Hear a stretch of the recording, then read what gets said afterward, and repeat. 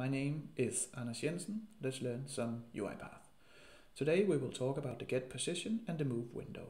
If you like the video, please give it a thumbs up, that will help me a lot. So the get position. We can have a window here, a notebook. We can move it around on the screen, and each position got a different set of coordinates, like from a coordinate system like x, comma y. So this one will be close to 0.0 because it's the upper left corner that we're in, and this one could be, I don't even know, maybe 400.600, or we will find out. Remember that this is just a part of my screen, so we can actually move it up here, but you can't see it. So this one will probably start with some other coordinates than it would be if we had the whole screen. So now you know. We can even get the width of a window, like this document. So this one got a really wide width, and this one got a not so wide width, and equally with the height. Why is that smart? Well, I once was a professional poker player. I played poker online for 15 years. And it was important that I had a lot of tables opened, more than 20, and I had some programs, some database programs and other things opened. It was important that every window was in the right spot, because otherwise I couldn't manage to operate all those tables. So let's say that this was a poker table. I had one table up here, and then I would have one here, here, here, and sometimes I changed. If I played some other variant, then I wanted another setup. I used shortcuts, and it was actually Win Automation. Back then it was really good for my purpose. So let's say that you are maybe a customer service agent, and you have a CRM here. You want when the phone calls, you want that get up here. You might want some documents opened, or a folder, or anything you can imagine, and we want it positioned on the screen the same time at the same place every time, so we don't waste time in placing it ourselves. So how do we do that? We can easily solve it in UiPath, as always. So first we will get an attached window here, drag it in. We will indicate our notebook. That one will be the one that we will get the position from here. We will, now we can output it. So we need an output that will just be a window variable. So move to output, application window, Control K. We can say window notepad, like this, and we can open the variables manager, and we can see that we got a variable type of window. So now we can get the position here. We will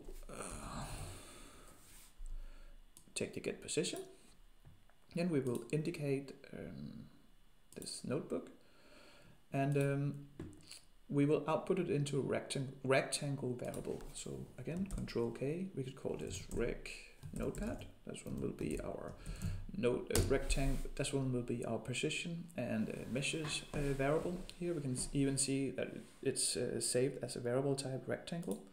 Choose the sequence here. Then we will just close the variable, so we got more space up here. Now we got the position stored in a variable, and we want to write out the position and the measures. So we just use a write line, drag it in the sequence. And what we want to do is that we want to take the rectangle variable and write it to a string, like this. And this works. We can see now, maybe just move it here. We can get the position now and the measures. So let's go. We click output, and we can see that we got an x variable. That's the x coordinate, the y coordinate, and then we got a width and a height. We can see that, let's say that the width is 409 now. This one, it's a lot wider. We can see how that changes the variable. Run it again. And we can see now that the width is now 1385. We can even move this around, and we will get another x and y coordinate. So we can even, if we only wanted the width of a document, we will just type in between this rec notepad and to string, we'll just type in width, dot, and then we will only get the width out. In our output here, we can see that the width is 638, and the same thing can be done if we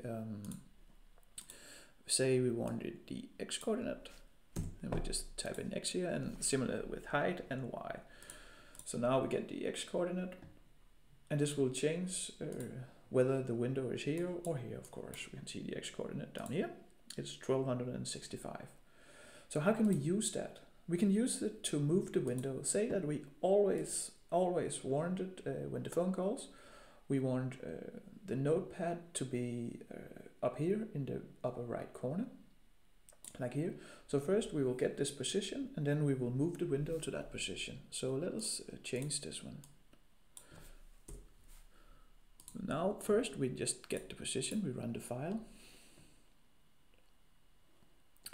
We click the output here, and we can see we got the position. Then we use the move window. We drag it in under here. And the move window wants an input variable, and that's why we created this attached window up here. So we just give it the window variable from up here, the window notepad here. And then we can give it a height, width, an X and a Y. So we just look at our output.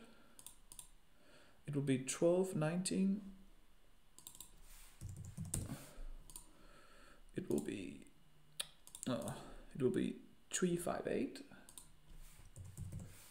here, and then the X and the Y will be 638 and 468. 638 for 6/3. I'll just take one at a time. Sorry.